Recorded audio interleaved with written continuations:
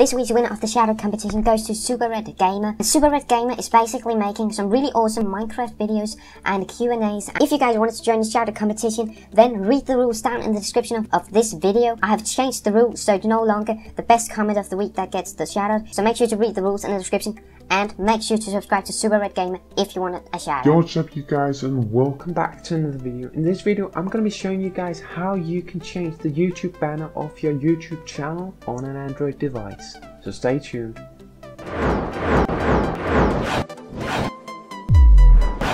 Yo, what's up you guys, welcome back to a brand new video.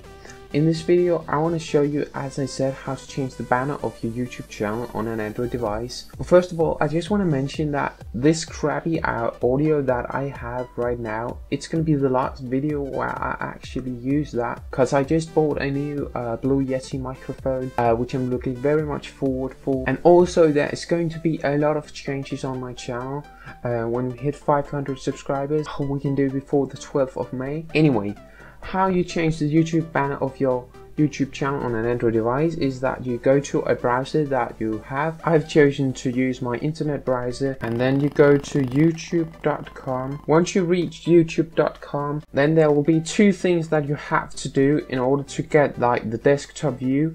And the first thing is turn on desktop view right here in the menu. The second thing you can do, which is a lot easier, is just to click on the three dots over here and click on desktop, and it will make you go to the desktop version. Then you want to go and sign into YouTube. So once you have logged into your account, you want to go to your channel by going over here and then clicking on my channel. And here you can change the channel layout by pressing on the add channel layout button, or you can press in the corner once you have chosen the channel layout and thereby changing it. I'm going to add some channel layout, and I'm going to be selecting a photo from my computer, which is obviously my phone. Well, then you have to have like a picture in the right size, which is what it says right here. And once you have got that, you can basically edit the channel art on your Android device.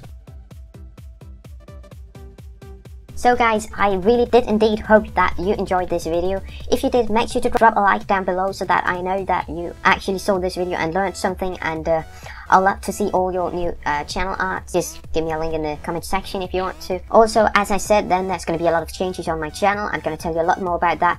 But if we could hit 500 subscribers before the 12th of May, it would be absolutely insane. That is the goal that we have.